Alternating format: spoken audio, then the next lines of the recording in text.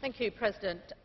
Through targeting students, schools and education, like it did most recently in Garissa University in Kenya, or attacking UNICEF personnel like last week in Somalia, al-Shabaab is literally putting a bomb under the future of the African continent. Needless to say, we can't let this happen. It's totally unacceptable, and I offer my condolences to the families who've lost their loved ones and whose future has been robbed from them.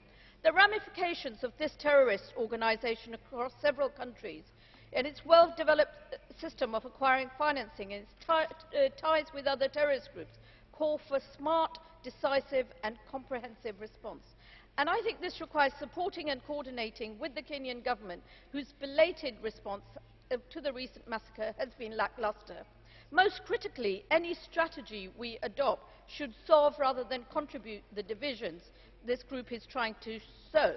And I think very importantly that I believe whenever one group is persecuted, the entire society suffers. And let's not forget, in Kenya, counter-terrorism activities have marginalized and stigmatized Muslim communities as well as Christians.